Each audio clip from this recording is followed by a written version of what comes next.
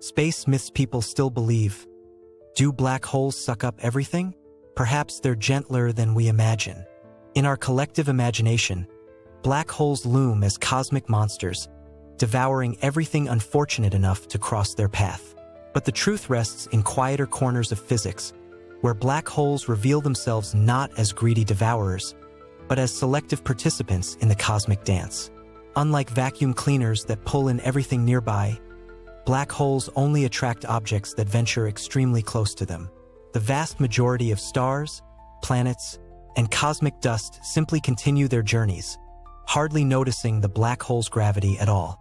A black hole's powerful pull extends only to a tiny region compared to the immense emptiness of space around it.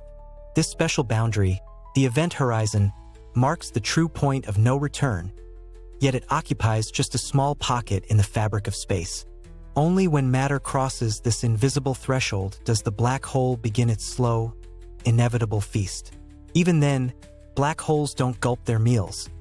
They often sip slowly, like cosmic vampires taking their time. As matter spirals inward, it forms a brilliant accretion disk, not a sign of destruction, but a beautiful cosmic light show. The journey toward a black hole transforms ordinary matter into extraordinary light, visible across billions of light years. Some black holes even return energy to the universe, shooting powerful jets of radiation across millions of light years. These jets help shape galaxies and star formation, showing that black holes give back to the cosmos as well as take. Our sun, though massive to us, could never become a black hole. It simply lacks the necessary weight to collapse that completely. Even if our sun were magically replaced by a black hole of equal mass, Earth would continue orbiting undisturbed, neither falling in nor flying away. The terrifying power of black holes lies not in how much they consume, but in how they bend the very rules of space and time within their grasp. In truth, black holes are more like shy cosmic sculptures. They shape space around them while barely interacting with most of what passes by.